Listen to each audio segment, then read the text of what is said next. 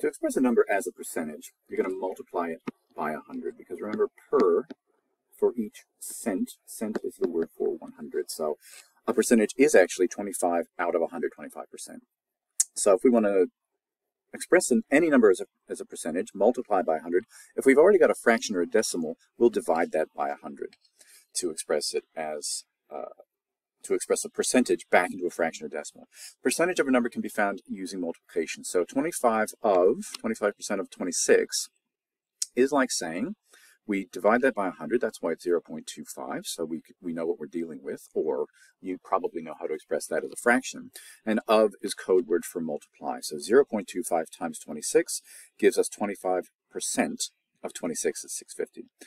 To find the original amount, there's a couple things you can do. You can use the unitary method, or you can use division. So the unitary method of, say, finding 3% of an amount is 36. So we know that 36 is equal to 3. So what's 1% then? Divide 36 by 3. This number gives us 1%.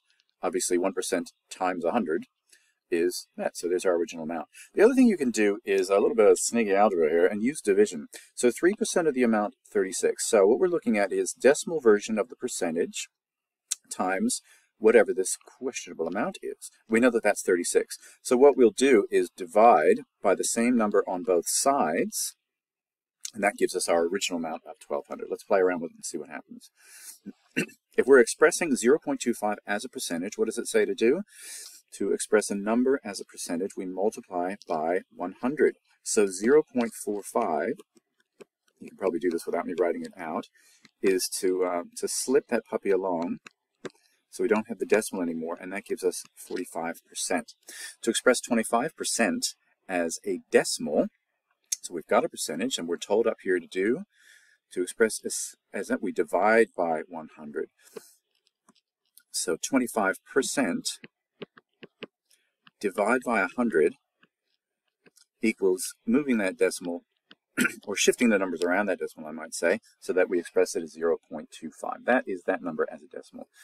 Now, the percentage as a fraction. So how do we express something like a fraction? We want 3 1/4% without it being a percent anymore, and it's a fraction. So to do that, to express a percentage as a fraction, we divide by 100. So again, to express a number like 3 1/4% as a fraction, we need to divide that fraction by 100. So we're going to take 3 1/4 and divide by 100. Turn that into a mixed fraction. That's right. 13/4 times the reciprocal. The reciprocal of any whole number, that number over 1, is 1 over that number. And we just simply multiply them together, and I'm sorry, but that's as clean as you got. 3 1/4% is 13 out of 400. That's what you get.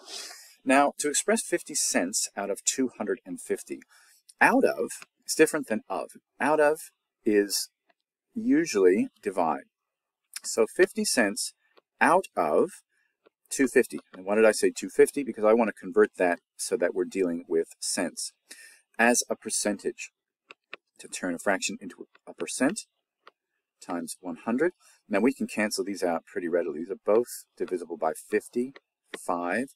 So then we get, let's make it a little cleaner, 1/5 of 100, and that'll give us 20%. 100 divided by 5, 20, that's our percentage. 15% of 35. So 15%, we could turn that into a decimal and multiply that by 35. We could do this, 15%, and we can do a bit of cross-canceling and find our answer to be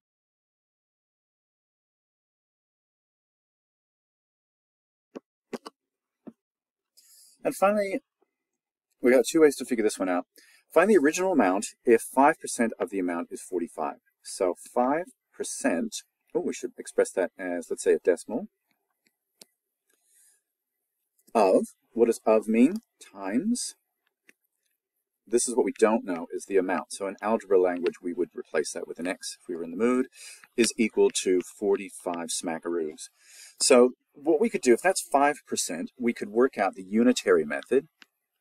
The unitary method is, if 5% equals $45, then we can find out by dividing by the number itself what 1% is, and divide by the number. 1% is 9, so therefore 100%, we're going to multiply that by 100 is 900. Now the other way to do is by division. So to find the amount, we're multiplying on this side, so we can divide by both. So 45 divide by, there should be a divide symbol there, 0.05 will give us the amount. And if you use your calculator, you should find that 45 divided by 0.05 will be 900 clams.